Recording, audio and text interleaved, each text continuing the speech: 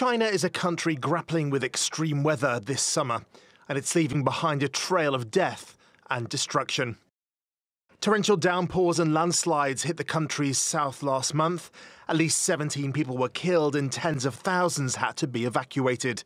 And now, in China's northern regions, the sweltering heat is not only unbearable, it is threatening livelihoods and will have long-term economic impacts.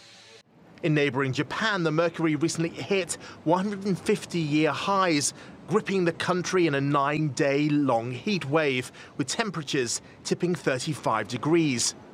Extreme weather, from unbearable heat waves to devastating droughts, are being felt from across the world.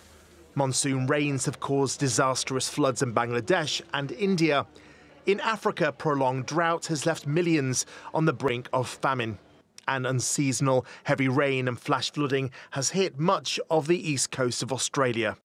In Italy, a protracted heat wave has led to a drought in the northern region and is likely to slash agricultural output by a third.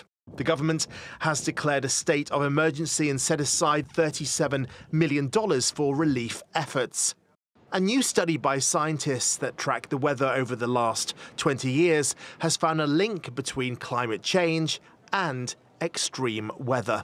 We know that pretty much all heat waves across the world have been made more intense and more likely by climate change. And we know from looking at the impacts of these, particularly in places like Europe where we've got good data, this has a serious impact on people's health. And it also causes kind of economic disruption because people struggle to focus. People working outdoors can't work as effectively during heat. They also found that a heat wave that had a 1 in 10 chance of happening is now 3 times as likely. We have heat waves in Europe, and we have heat waves in Saudi Arabia at the moment. We have heat waves in China right now. We have heat waves in the US. And this is exactly what sort of the review paper also shows. We just see the frequency of heat waves has gone up so much.